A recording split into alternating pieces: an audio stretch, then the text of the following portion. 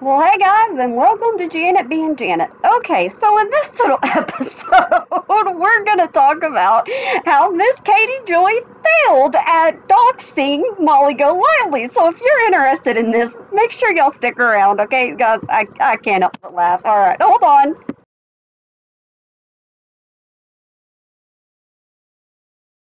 Alright guys, let's talk a little bit about how Miss Katie Joy, in my opinion, and only my opinion, kind of lacked whenever it come to covering and going about trying to dox Miss Molly Golightly. I think she was messing up on a couple of things, and I think she overlooked a couple of things, so I just want to point some things out to you, okay? Okay, y'all, just hang with me.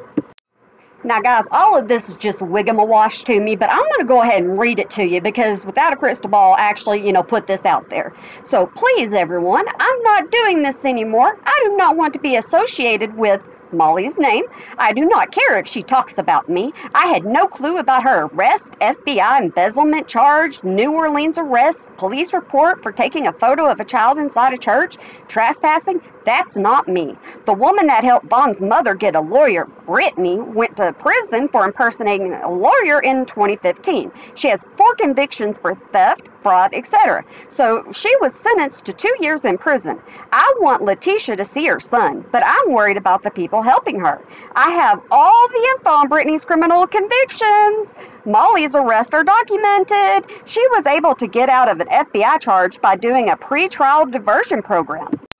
The FBI knows about Molly because they literally know who she is. I was told Dre told someone that she reported Molly to the FBI.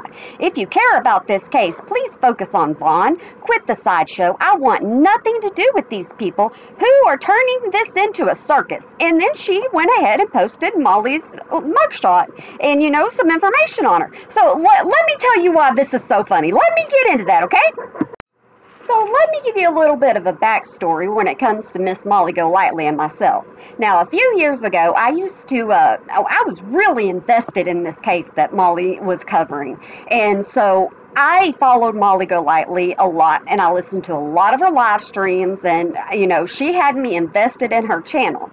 So one thing that I learned about Miss Molly is she don't care if you go ahead and try to make her look a fool. She'll make herself look a fool and she'll laugh about it just for the fun of it. She just doesn't care. And I like that about Molly. I always have liked that about Molly. She tries to not take so much so serious. And now, like I said, guys, all of this is my opinion.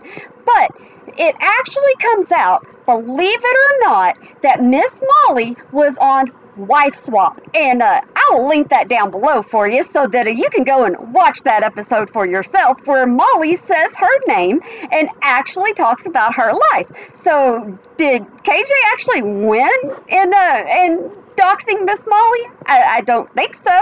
Molly actually went on her channel after she was arrested, and she addressed this issue about her arrest, and she talked about it, and she got all into it. That's where most of my screenshots have come from, and I will link that down below where she tells her story of the arrest and how the mugshot came around. But here's the thing, guys. Here's the thing.